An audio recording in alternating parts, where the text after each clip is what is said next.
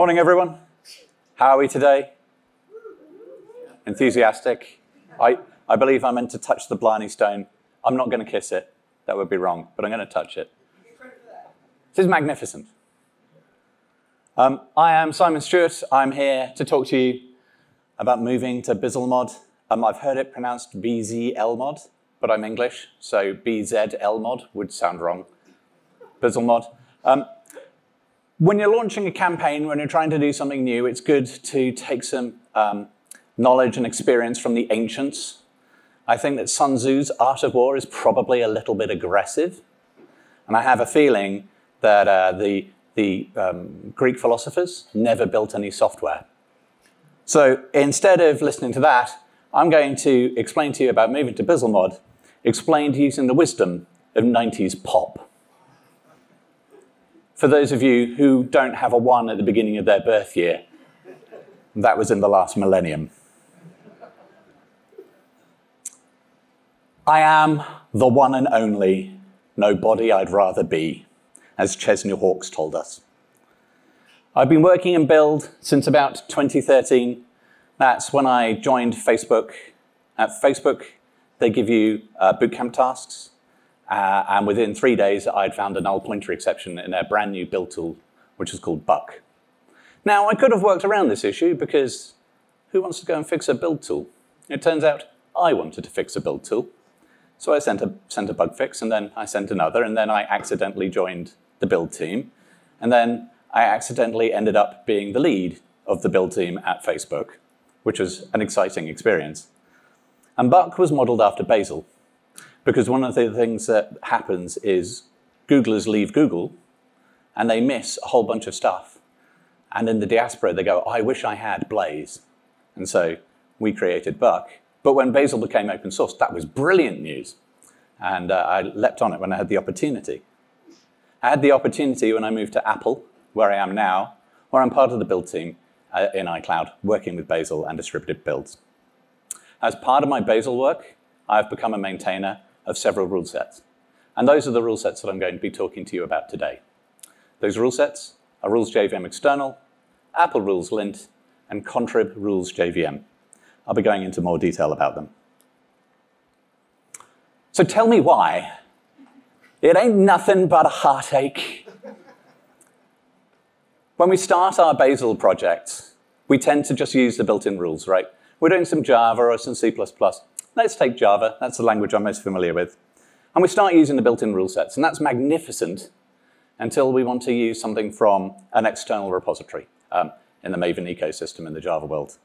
And then we add a rule set. In our case, rules JVM external. So we're building happily, and we're now pulling things down, and it's going brilliantly. And then somebody goes to us, you know what this application needs? And you go, no. And they go, a web front end. And so you do what any right-thinking person does, and you hit Twitter and you go, what's hot? And people go, React. And so you pull in rules Node.js, and you start building with that, and that's good. And then you realize that it'd be kind of nice if you had like a Go helper application to do some of the work for you.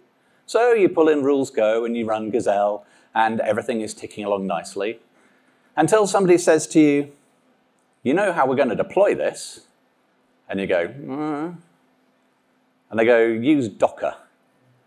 And you go, fine, fine, fine. So you pull in rules Docker, and suddenly your build falls apart.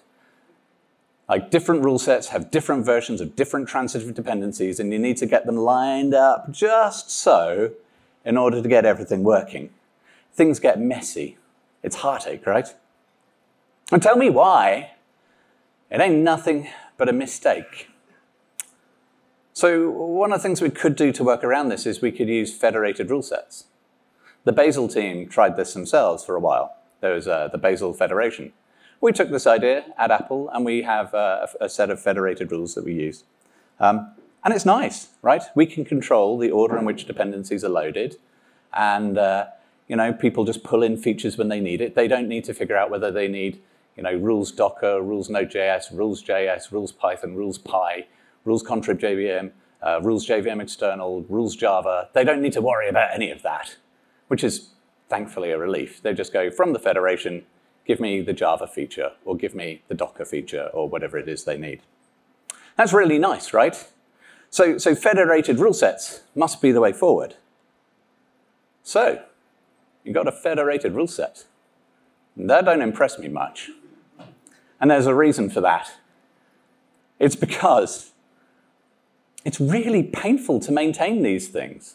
Like every time we find a problem when we roll out a new version of the rule set, we put a test case into our test suite and we go like, that problem will never happen again. And sure enough, it doesn't, but another problem pops up as we pull in different versions of different things. It's chaotic, it's anarchic, it's unpleasant. The only way that we can really validate that the rule sets all play nicely together is to prepare a release and then patch it into the various large clients that we work with and go like, does it work for you? And if it works for you, we go like, that'll be good enough, right? We can't validate that this thing is correct. We can't validate the absence of errors. What we can say is, in the test cases we have and the situations we're building in, we're not aware of any errors. So federated rule sets are kind of nice, but they're incredibly expensive to maintain. We're lucky we have a build team, and we maintain that as a central resource that's shared by everyone, but not everyone has that capability. So I'll tell you what I want. What I really, really want. It's not a zig-a-zig-ah, you'll be pleased to hear. It's package management for Bazel rule sets. That would be nice, right? Like everywhere else we go, there are package managers. You're working in Java, there's a Maven ecosystem. JavaScript, the Node ecosystem. Python, PyPy. Heck, if you're running Linux, there's a package manager for that, right? In fact, several. There's millions of the things. You can just pick whatever you want to. Wouldn't it be nice if there was a package manager for Bazel rule sets? And in Bazel 6, with Bzlmod, there is. It's wonderful. So with this, rather than having a large workspace, you just have a module.bazel. And the nice thing with the module.bazel is it replaces many lines of repeated stanza that you have in your workspace with a single declaration. What do I mean by stanza? I mean, when you pull in a feature from a federation, or in fact most other rule sets, you tend to have the HTTP archive. You tend to have the load of the function that provides the transitive depths. You call that function.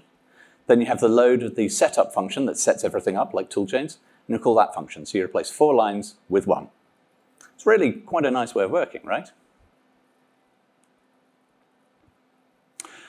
So I'm not just going to be talking about what Bzlmod is. It's a package manager for Bazel rule sets. That's pretty clear.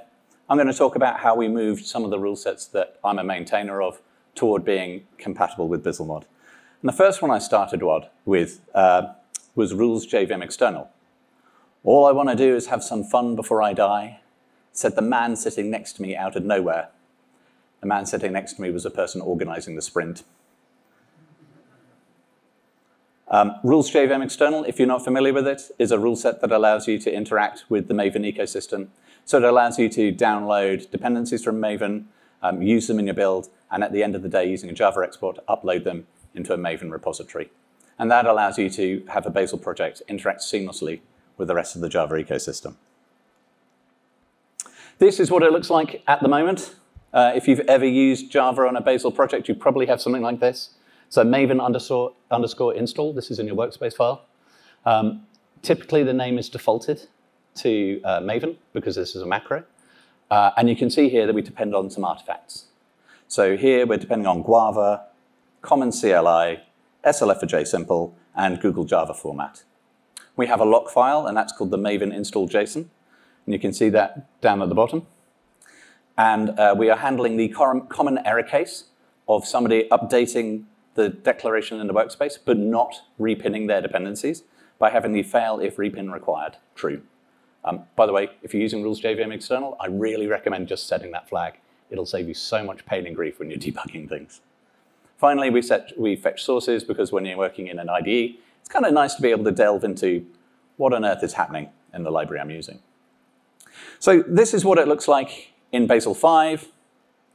This is what it looks like in Bzlmod.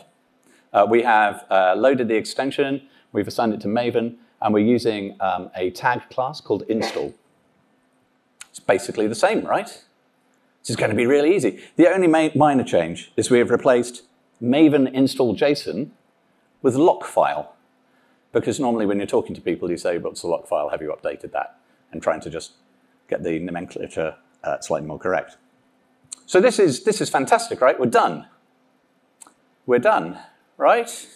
Insert meme with Anakin Skywalker. But we're not, because Maven install is a macro, and tag classes are only allowed to use items from the atta module that you have in Bazel. So if you've ever written a rule, you've come across the atta module. That's the one where you go like atta label, label list, string dict, or apparently random blob of data in this particular case. That's going to be a problem, right? Like, we need to be able to express this kind of thing in the brave new world of Bzlmod. How are we going to do it? And I was talking with the team working behind Bzlmod and trying to figure out, like, how do I do this? And the piece of information they gave me was that the tag classes can be thought of as macros. So this is a macro, right? Like net sourceforge pmd dist actually expands into a blob that has group artifact version exclusions, and an empty exclusion list in this case, right? So it's just a macro, and we've expanded things. So why don't we have a tag class that is itself a macro for the thing we want to express? So this is functionally equivalent to this, but this works with Bazel 6. The key thing here that's different is I've omitted it, but they should have the same name, because then they get aggregated into the same set of dependencies. So this is really nice, and this is one of the first things I learned. Like, you've got to use macros in order to make your life easy, and then you can think of the tag classes as just being the parameters for those macros. Easy, right? Well, there's another problem. This is, of course, the house of pain, jump around. Using repos. So when you're using Bzlmod, you have to declare which repositories you are exporting and which are going to be available for the build. Each repo used by a module needs to be declared. This can be pretty verbose. Like, has anyone ever looked at their list of Java dependencies and sort of gasped in horrors? There are hundreds of the things. Same is true for Go developers and Python developers and Node.js. It can be really hard to keep these lists in sync, right? In your module file, you can't load in other things that you can use to expand macros for you. And so you tend to have a block of code that you have in your declaration of dependencies and then a simple transformation of that same data in the use repos block. That's complicated, that's error prone. I'm only human, believe it or not. And I make mistakes, everyone does. Like, keeping that data in sync is really complicated. In rules.jvm external, the way we work around this is with trampoline repos. So rather than having a separate repo for Guava, a separate repo for failsafe, a separate repo for Google code format, we have a single Maven repo. And that just contains aliases that point toward bits and pieces that people need. And because of the way that Bzlmod works, this is a fine way of approaching things. That allows you to have a single dependency that you add to your use repo declaration, Maven, typically in this case. And it just means that life is a lot simpler for people. And there's one less place for things to go wrong. Of course, you don't need to use a trampoline repo. Like, I think it's really convenient and handy. But there is another way, and that's to use machinery and computers to do boring, repetitive tasks for you. In the Bazel world, the way that we tend to do this is with Gazelle. So Gazelle could be used to generate the use repo block that you wanted to do. I believe that RulesGo is exploring this as a way of doing things. I am not aware of any project that is currently doing it at the moment. I favor trampoline repos because I'm simple and I don't like writing technology. Like, the best line of code is the line of code you never have to write. So that leads us on to the second repo that I worked on, which was Apple Rules Lint. If you're not familiar with Apple Rules Lint, it is a framework for adding linters to your builds. So it has no linters itself, but it provides a framework for you to go like, with this well-known name, Java check style, for example, is there a configuration? Fantastic, there is. Then I want to add these additional tests to the build. And your lint tests are available as actual _ test classes. So they're run with Bazel test ... So there's no way for your engineers to forget to run their lint tests. So when I started on this, I thought this is going to be really simple, right? Things can only get better. They can only get better. It has no external dependencies. All it needs to do is just set up a mapping, right? What could possibly go wrong? It turns out that Bazel lies to you when you're using Bzlmod. it uses this thing called repo remapping, which was available in Bazel 5, but used by approximately 0 people. And what that allows you to do is go, this repo foo I want to refer to as bar in my build, and it'll be fine. Bzlmod does that. So when you say, I want to pull in rules.jvm external, it goes, I will let you refer to it as rules.jvm external, but in reality, I'm going to call it rules.jvm external, twiddle twiddle, version 4.5, twiddle, I love cheese, or whatever it is, right? It's some magnificent name mangling. And the way that Apple Rules Lint works is you give it a string that is a label, right? That it will expand to a label and life will be sweet. But with repo remapping, that doesn't work. Bzlmod relies on repo remapping, so what are we going to do? Well, there's a new canonical label form. So traditionally, when you have a fully qualified label, it looks like at workspace name / path : target, right? The new canonical form prepends an additional at. So you have at workspace name, . Now, the nice thing with this is that when you pass that through the label constructor, it doesn't get remapped again. So this is expanded fully. It doesn't go through the remapping, and everything works the way you expect it to. And that's magnificent. That is the thing that we needed in order to get Apple Rules Lint working with Bzlmod. And thank you very much to the Bazel team for hacking that in, because I was like, I don't know how this is going to work, because I couldn't pre-declare the repos I was going to depend on, because that's defined by the user and not by my rule set. So, I mean, it's easy, right? Like everything's done. Except it wasn't. We're on to contrib rules JVM. If you're not familiar with contrib rules JVM and you're using Java, do check it out. It's really nice. I would say that I helped write it. The main thing that it offers you is a set of utility macros. So if you want to set up test suites, for example, using Java, you can just give that Java test suite a list of your sources, and it will go, these are test classes, and we'll put them each in their own Java test. And these are utility classes, which will compile as a library, which will make as a dependency of each of those tests. So it makes your maintenance of your build files really easy. And also, by generating separate tests, it allows you to parallelize nicely. And if you've got access to a remote build environment, like ngFlow, BuildBuddy, or BuildBarn, that scales beautifully, right? It also has a Gazelle plugin for generating your Bazel build files. So if you're using Java and you don't want to maintain your own build files, then take a look at that Gazelle plugin. It's really nice, and we believe it kind of works. It uses information, by the way, that is in the rules.jvm log file. So if you ever need to know what packages are in the jars that you depend on, you can just take a look in that log file, and that list of packages is available for you. So I thought this would be easy. It's not. It's like that. And that's the way it is.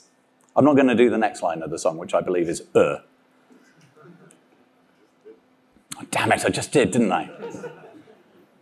Muppet. So we're going to keep on moving. We're not going to stop yet. We do want to release a modularized version of contrib rules JVM, but the thing that we need is that all of our transitive dependencies should also be in the BCR. And the one that I'm looking for right now is Skylib. So Skylib has its own Gazelle plugin that we make use of. And that plugin is super useful. It allows you to do Bazel libraries, which helps with documentation. And we're working on that, but it's not out yet. And so because our transitive dependency isn't there, we can't be released yet either. And I think this is going to be something that we see coming up more often. Like, God knows how they're going to get rules Docker out, which appears to depend on basically everything out there. So, I mean, the way that we have released contrib rules JVM in the Java 5, in the Bazel 5 ecosystem is pretty simple. In our dependencies, we pull in Skylib and we patch it using the patch and patch args that you get in HTTP archive, right? So that's fine, right? In Bzlmod, that's no longer possible. And I'll be honest, I don't like it, but it's probably for the best. And that's because things get loaded in different orders. And so our patch to Bzlmod will be applied, to Skylib will be applied if we get loaded, if we are the ones responsible for loading Skylib. But if someone else loads Skylib, And the thing we need isn't going to be there, and we're going to end up with weird failures in your build, and you're going to be scratching your head going like, sure, that should have worked. So what can you do? Well, in order of difficulty, here are the things that we can try. First one is upstream fixes. This is what we've done with Bazel Skylib. We've taken the fixes that we wanted to do. We've put together a PR, and working together with the Skylib devs, there's going to be, at some point, the Bazel plugin available as a separate module in the BCR. That's all we need. Like, that's going to be great.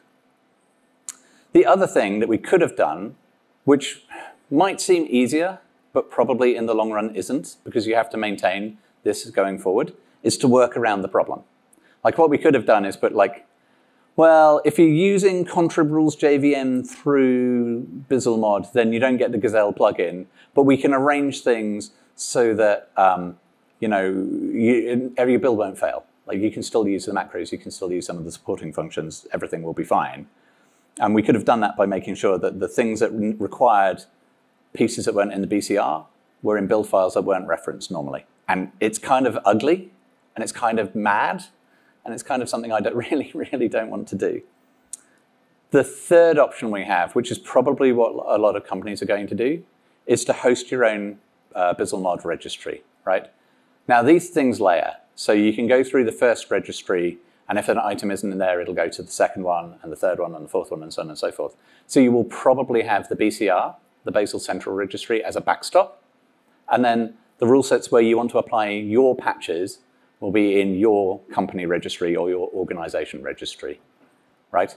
That requires that everyone in an organization or group knows that they should use that registry and can agree on which patches should be applied and why. That isn't always easy, but it's probably possible within a single org or company. Does that make sense? Hope it does, because that's the end of that slide. The other problem is polluted workspaces. So particularly now, we're on the cusp of Bzlmod becoming a thing, but not everyone's able to move to it yet. We need our rule sets to work with both Bazel 5 and with Bazel 6. So it's nice to be able to test with them. The thing that I knew but didn't really think about very deeply is that although you've got a module.bazel file in a project, your workspace file is still parsed and analyzed and used, and it can set up all sorts of things. And this can lead to unexpected dependency imports. In the case of contrib rules JVM, the thing that I found was that I was pulling in a more recent version of rules go in the module file and an older version in the workspace. And because I was relying on some features that were only present in the more recent one, when I was running the build, nothing worked. It was so frustrating. It was like, the thing I need is definitely there. What's going on? And it took forever to figure it out. And when I did, I felt like a bit of a fool. It's like, how am I going to work around this? It's not very clear, it wasn't very clear to me, but you can create a workspace.bzlmod, and that will take precedence over your local workspace or workspace.bazel. So if you're using Bazel 6, I really recommend, if you're using Bzlmod, recommend just creating a workspace.bzlmod that just has your workspace declaration that contains a name.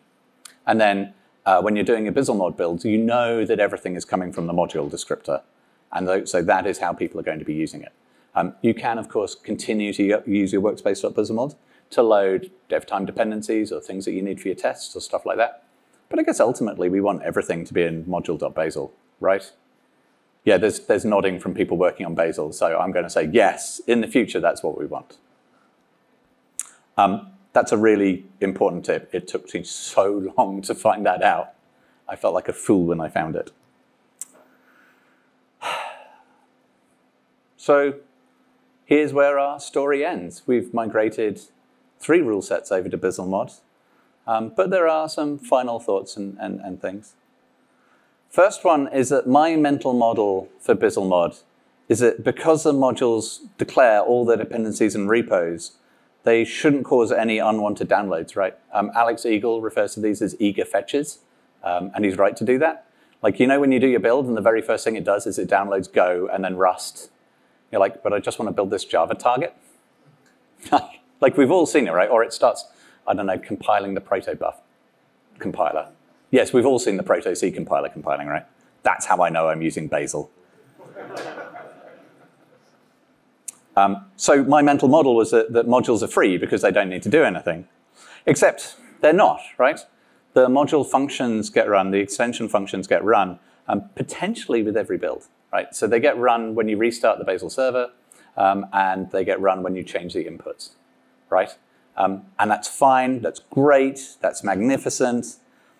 But when you run them, they can reach out to download resources, particularly when setting up toolchains. So if there's a call to register toolchain, it reaches out to the internet, it downloads everything, and away we go.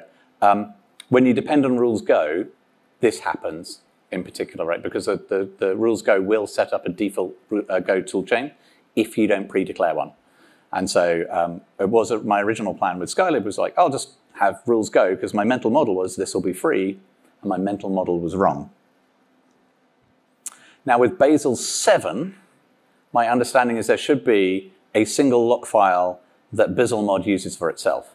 You will probably end up having separate log files for your various tooling, but Bzlmod will maintain a central log file. And that should prevent the need to run the module extensions with every build, right? So they should be run far less frequently, right? So that solves the problem, right? Like all the inputs are now pre-declared. And so Bazel should not download things when they're not needed. Except that's not true, because when they call register toolchain, they will still need to go and download things. People are aware of these problems, and there are ways to work around this. So Rules Go right now is trying to pull the toolchains into a separate repo. So although there will be an eager load of that, it won't actually do very much because it'll be super lightweight. All right, so there'll be far less work needed to be done. And things can start up sooner, quicker, easier, quicker, cleaner. And there's one final problem. Because as we start moving more and more things into our module.bazel file, that thing is going to get big. So your runtime dependencies for your project or your repo or your rule set are probably not that large, right? There's probably not that many things that you depend on. But when you're writing tests, you might need a lot more. In the case of Rules JVM External, we set up, I don't know, 5 or 6 different Maven installs with different flag settings and different configurations that we only use in our tests. And they have to go in the module.bazel. So that thing's going to get big and unwieldy. It's going to be hard to read. There's not much you can do about that. What you can do is not expose your users to the full horror of that. So if you have a dependency that you're only using for devs, at dev time, you can declare that as the extension. You can say this is a dev time dependency. And when your project isn't the root project, meaning the one that you're running the build from, when it's pulled in transitively, those dev time dependencies won't be downloaded. So that will make the build faster for people who are using the rule set. You're still going to have an absolutely gargantuan module.bazel, but at least you're not going to be affecting people too much. And with that, everybody, thank you very much for your time and attention. If you have enjoyed any of the 90s playlist mentions and you have Apple Music, you can download it there and just get some earworms for the rest of your day. I both apologize and make no apologies for that. Thank you very much for your time and attention, and enjoy Bazel.